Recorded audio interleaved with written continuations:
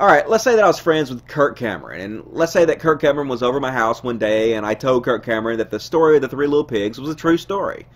Now, I think we can all agree that Kirk Cameron would have to be incredibly stupid to believe me, especially if I don't give him any evidence, if I didn't back it up with some kind of scientific information, some kind of research done by a respectable source. If I didn't give him any evidence at all and he believed me, we can all agree that he is very, very stupid. But this is the exact definition of the word faith.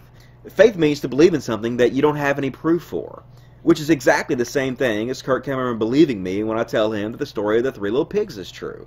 Now, every single one of us would make fun of Kirk Cameron if he believed me for telling him that without any evidence. Which makes me wonder, why does our society revere men of faith?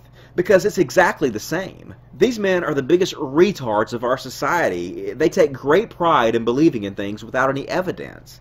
Faith is not something you should be proud of. Faith is something to be scorned, ridiculed, and mocked at every chance.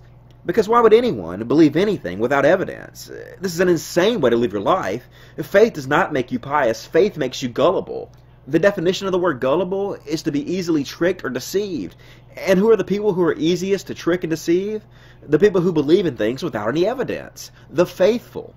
Of course, I realize that most Christians don't consider themselves to be gullible. They believe there's lots of information backing up Christianity. They've been told this over and over again by preachers and their friends and their family, and so they just believe it. But when you actually go to Christians and you actually ask them point blank what the evidence is, you find that they have no idea. Now, if you talk to them online, they go look it up real fast, and they copy and paste things from Christian websites. But if you talk to them one-on-one in the real world and you ask them what the information is, normally they have no idea.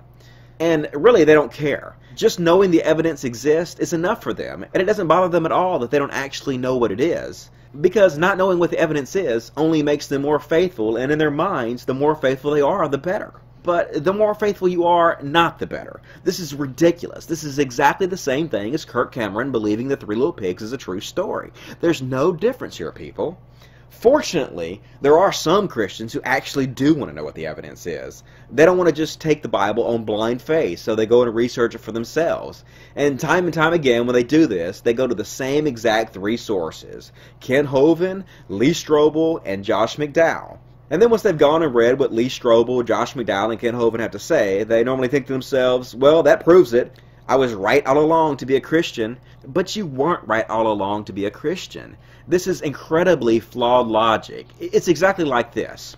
Let's say I was in the Nazi Party, and one day I decided, hey, I better go research it and see if being in the Nazi Party is really a great idea. So the first thing I do is go read the words of Hitler in his book Mein Kampf to see what he has to say about it. And when I'm done reading Hitler's Mein Kampf, I walk away and say to myself, well, that's that. I was right all along to be a Nazi. But I wasn't right all along to be a Nazi. If you only go and read the words of Hitler to see if Nazism is a good idea, you're obviously going to walk away with a positive spin about Nazism.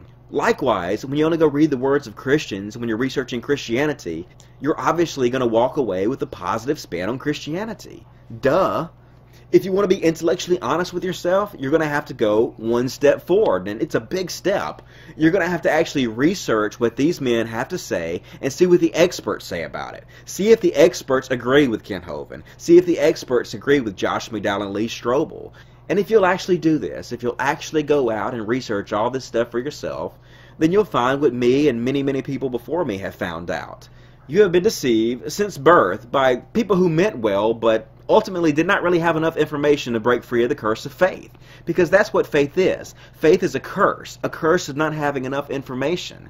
Now, your mother, your father, your grandfather, your grandmother, they all meant well. None of them knew they were lying to you, but they didn't have enough information to know any better. But here's the good news. You do. You have enough information to break free of the curse of faith, because you live in a glorious time where practically anything you want to know is available to you instantly. You don't have to take things on faith anymore. You can know for sure right now what is more probable to be true than not. You just got to do a little research. Our society no longer has to be imprisoned by a Bronze Age mythology written by primitive people. We have cell phones and high-definition TVs and computers now. And the men who gave us these things, the scientists, have double the life expectancy of every single one of you. They've proven time and time again that they know what they're talking about. You don't have to take their words on faith. You can see it for yourself right now in your own living room. Just look around. Look at your flat screen TV and look at your computer screen and look at your electricity.